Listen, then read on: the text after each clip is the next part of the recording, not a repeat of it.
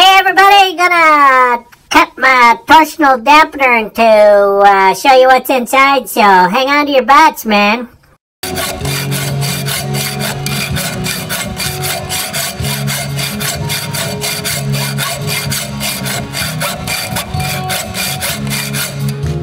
Oh, this is gonna kill me. Whoa. I'd like to settle down, but they won't let me. The only thing I can count on now is my fingers.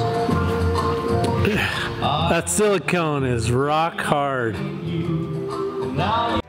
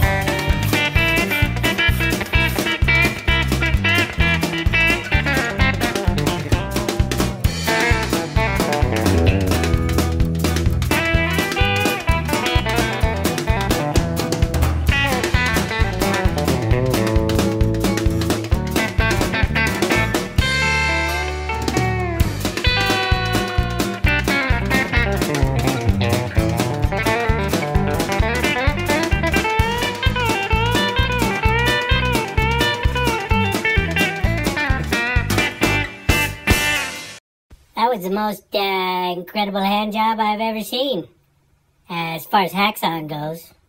Okay, I've pretty much sawed all the way through this by hand because I couldn't fit it in my bandsaw. So we're gonna pull this apart, bend this over here so I can show you what's inside here. So, let's have a look.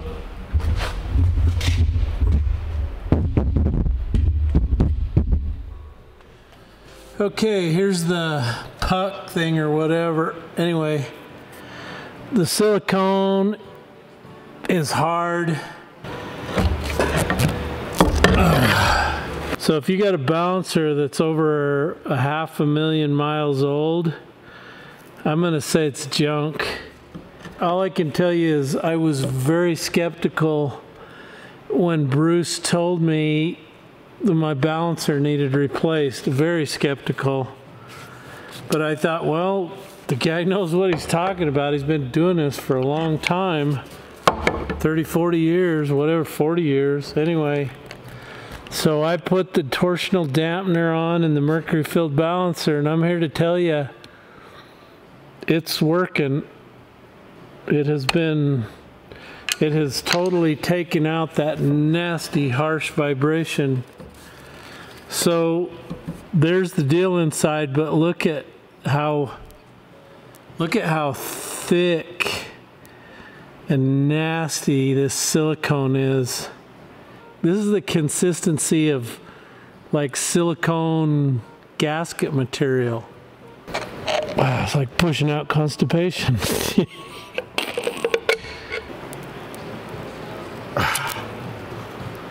Okay, there we go.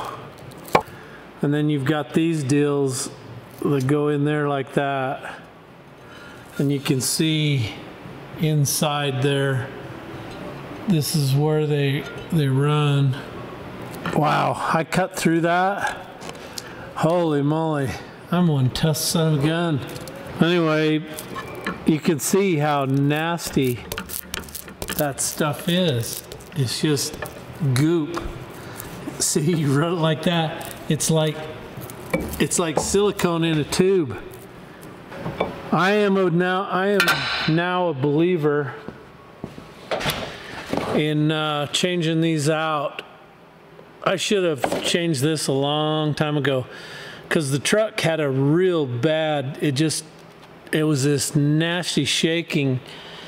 And I never owned a big horsepower electronic engine, and I just figured it was all that torque that was banging things.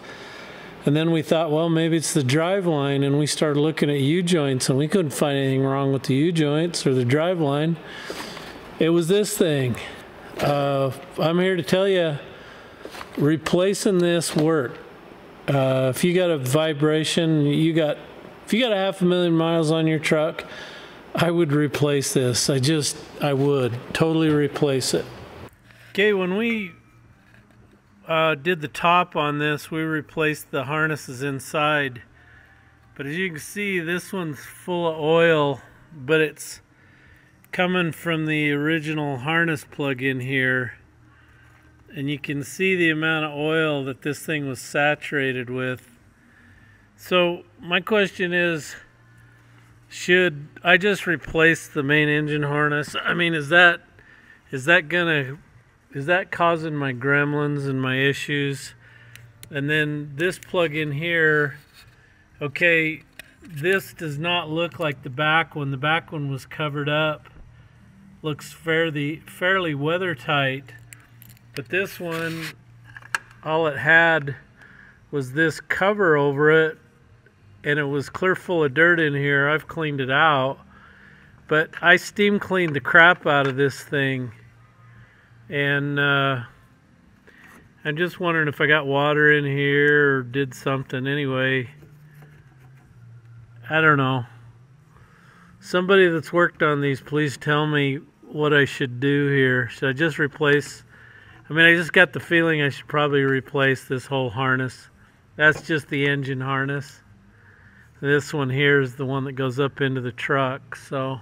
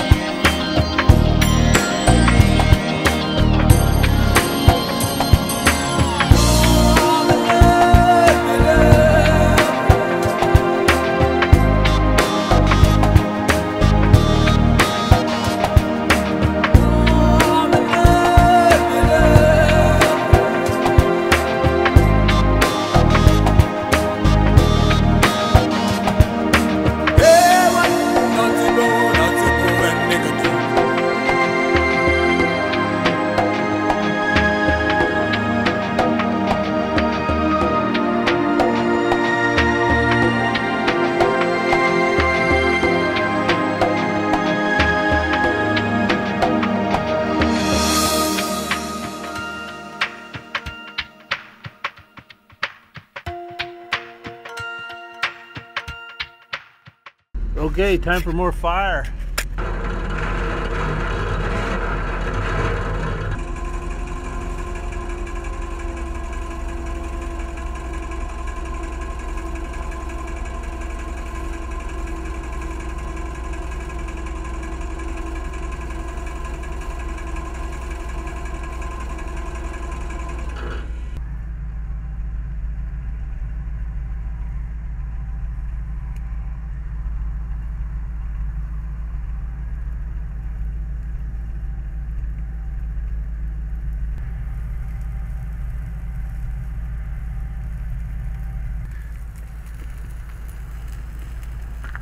Gotta get this out of here.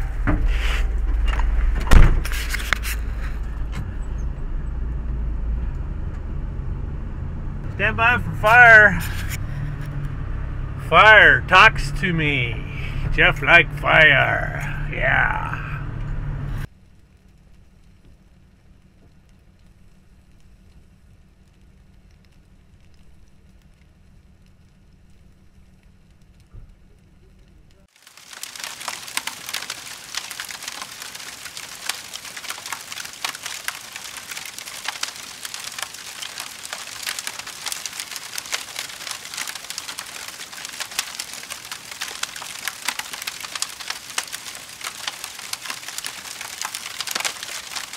Okay, I'm gonna start a backfire. I'm gonna start one on this end.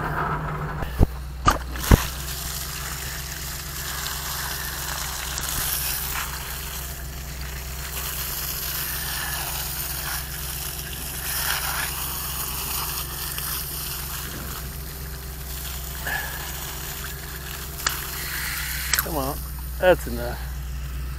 Hope that's enough.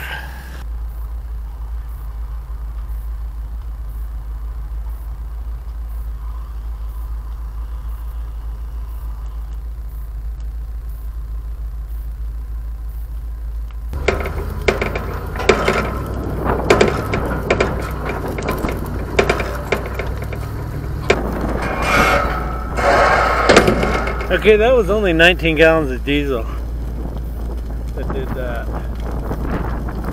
19 gallons. Probably burn good for a while, and then it'll probably flame down. There's a lot of wet stuff in there, and it got snowed on. This pile's burning a little better than the last one. There's a lot more dead stuff in here, not so much wet. It's going through it pretty good, so I just need to keep it kind of bunched up. Make sure that I get everything, all the little crap pushed in there. Jake's going to come back later and run this, which is fine with me because I'm not the excavator operator that he is. I never get to run this. And it's pretty obvious, I know. But I'm learning. I'll get the hang of it. You just watch. I just don't want to be out here in the middle of the night again. Now I know there's some Canadian guys that I need to call some BC boys to show me how to burn this shit. And I know if you put some air to it, blah, blah, blah, blah, blah, but I don't have that stuff. I don't burn enough wood often enough to justify that. So I just light it on fire and poke it till she's gone. The other one burned up really well, so show there. You like freedom? I do. You like money? You like money and freedom? Me too. Well, you better get in on this free money. It's all a bunch of BS. Basically, when somebody talk like that, I know this full of crap. Ain't no money. www, redneck, give me some money. Well, guess what Jeff's doing again tonight? I got 2 little piles left that haven't burnt down. So I've just stacked them all up and got them burning again. Technically, I'm supposed to stay here all night. Here, we got a good fire here. Why don't I see if I can screw that up? Huh? Fire! It's cool stuff, ain't it? Jeff the Pyromaniac. Bet the neighbors love me. Stinking the hell out of the neighborhood. Yeah, I got money to give you. Lots of money. Lots of money. Matt and Jake are putting in a leftover concrete pipe that was on this farm. And this is a roadway over to their stackyard and stuff, corrals. And it had a little teeny, yeah, you can see it over there in the weeds. Probably, I don't know, what would that be? A little 8-inch concrete pipe through there for the water. But since we've changed the way the water flows, and I'll show you that in the drone video, we've moved the ditch over to where it's got to come across this roadway. So we thought we'd put the bigger pipe in here for them to cross. And then back in there where the excavator is, where Jake's at, is like a giant swampy area. And we cleaned all the brush and little trees out of that area. They want to put some pine trees in there and some grass and make a nice little area in there. So that's where all the trees came from that we've burned. Anyway, this weather today sucks, absolutely sucks. I don't know where this came from. It's like we don't get any snow all winter, and then all of a sudden we get a ton of snow. Okay, this is the burn pile we burned the other day. And I'm pretty sure this snow's gonna finish putting her out, but it was pretty much gone. But we cleaned out all those trees out over there. That was a mess. Stacked everything up over here and burned it. Got just a little bit of pile left on this end. Stumps and green things that don't want to burn. So I'm headed to Idaho Falls to get Shane some money. When I did the GoFundMe, he was down to $10, so I need to get up there. I want to thank everybody who's donated. That's totally awesome. I know Shane's pretty jacked about it, so thank you. Hey everybody, want to talk about some awesome subscribers again today. Want to start out with Ty Fleshman. He's from Cleveland, Ohio. He's got a C15. Says he's thinking about going to a Switchblade. Do it, buddy. Do it. You'll enjoy it. Gene Groby from Austin, Minnesota. Thanks, Gene, for subscribing. Ray Jones from Frog Jump, Tennessee. Thanks for subscribing, Ray. He's got some equipment, and they said they farmed 3,000 acres. That's a lot of acres. Garland Willingham from New Mexico. Thanks, Garland. Taylor Ulrich from the St. Louis area. Thanks for subscribing, Taylor. Doug Richardson from Visalia, California. Raymond Horton from Richmond, Virginia. And Russ Walker, he's from Hillam, and that's in North Yorkshire, England. Thank you for subscribing, Russ. And Todd, aka Massey Man, from Southern Ontario. Thanks for subscribing, guys. Oh, and last Friday was Lauren Morelli's birthday. Want to wish Lauren from Petaluma, California, a happy birthday.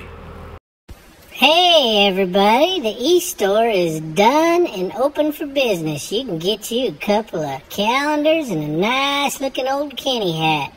All you gotta do is go to www.jpaydirt.com. Even a dumbass rodent such as myself can do that. But if you can't do that, here's a link. You just click on this. You'll find it in the description below. Enjoy. Eastbound and down, loaded up and trucking. Are we gonna do what they say can't be done? We've got a long way to go and a short time to get there. I'm eastbound, just watch no bandit run. Hey everybody, got some awesome trucks to show you today. This first one is from Linus Johansson, and he says, "Good morning, Americans. Stand by for the Swede." He said, "Send you some pictures from Sweden. You seem to like Caterpillar and Lowboys." Yes, I do. I don't know if you have any Scania trucks in America. You know, I've never seen one. I used to drive the D6H, D7H, and excavators. Trucks is handled by the owner of the company I work for. These are some interesting trucks you guys use over there, but no, I guess I've never seen any here. Okay, this next picture is from George Foster, and he's from Cedar Rapids, Iowa. And this is his baby. This is his Mack truck. And George, I'm sorry, but somehow I lost the details on that truck. I don't know what year Mack it is. I had a 72, kind of looked like that. Yours looks quite a bit newer, but that looks like a really well taken care of truck. Plus, George is a suicide jockey, so I got this picture off his Facebook page. I love this. All these cars hooked up to this tanker getting fuel. Kind of reminds me of the federal government. That's the federal government, and those are all the people sucking off of it. Okay, this next truck, this is an interesting truck, and this is from Philip Box. And he says, "Here's a picture of my baby, an 85 Mercedes-Benz Unimog. Here pictured on the calm side of Double Island Point near Rainbow Beach, southeast Queensland, Australia. Anyway, thought you might be interested. Love the channel, by the way." You know what? That is a cool looking truck, Philip. Okay, this next truck is from John Kilmer. He says, "Couple photos of my hobby. A 74 359S Peterbilt," short nose, right? Powered by the other C word, an NTA 370 with a 125/13 Fuller. Engine was freshened and transmission was turned into a double overdrive by an old school Cummins shop. Dave Crump Diesel in Albany, New York area. Trailers courtesy of my part-time employer, John Kilmer from Stottsville, New York. That is a cool looking truck, John, but it's got them Chicago wobblers on it. This next truck is from Tyler Ruthenbeck. He says, "Love the videos, Jeff. My name is Tyler. I'm 29 from Denver, Colorado. Here's my truck today, 105K gross." That's a lot of French fries and Happy Meals. This next truck is from Neil Strong, and he's out of Golden, Colorado. He says, here's a picture of my 88 Peterbilt 377 tandem with a 3406B and a 13-speed. Use it to pull equipment as well. A 97 Peterbilt 379 3406B with a 10-speed. Yuck. 10-speed. I'm getting rid of mine. I have secured an 18-speed, so hang on to your butts for that. Okay, this next truck, these are some really cool trucks. Day Radenbaugh, we email back and forth, and this guy's got some cool stuff. He's from El Dorado, Kansas, He says the top truck is a 49 Diamond T pickup. It's sitting on a 1980 auto car with a rollback bed that I used to haul stuff around on the farm. Sitting on the front of these two trucks is a 35 Diamond T 211 with a hoist bed, a true barn find. Got it from a farmer out here who was using it to carry wheat to the elevator and blew up the engine back in the 50s and then parked it. The engine has been fixed, but the truck will remain original. You don't find them in such good shape. No, you sure don't. Okay, this next truck is from Adam Wright. He's from Kennewick, Washington. He says he loves watching my videos and he's learned a lot. He says he's a hobby trucker and a member of the ATHS. This is a 72 W923 with a 1693 turbocharged aftercooled and an RTO 9513. It has 2-speed rear ends, 456, 621. Anyway, that's awesome. 2-speed rear ends. Wish I had some of those. He said, I have found there is not a lot of widespread knowledge about these engines anymore. Well, I know plenty. You go somewhere like the Cat Start, yeah, all those guys are dead or retired, or there's me. Your videos about old Kenny have been some of the best info I've seen. The water pump is leaking, and I wanted to get your take if there is anyone out there selling replacements. Nope. Adam, I highly doubt you're going to get a replacement. You're going to have to go to the Cat store or somewhere to get the parts to do it. And all it's going to consist of is some ball bearings and water pump seal. Whether or not you can still get the seal, I don't know. I would bet you could. Try Fel-Pro or somebody like that. I've had them make complete gasket kits for stuff like D336s for my friend over in England. He's got twin V8 D336s in a boat, and I got Fel-Pro to make him a complete gasket kit, and that included the water pump seal, so check that out. And remember, if the women don't find you handsome, they should at least find you handy. It's all right.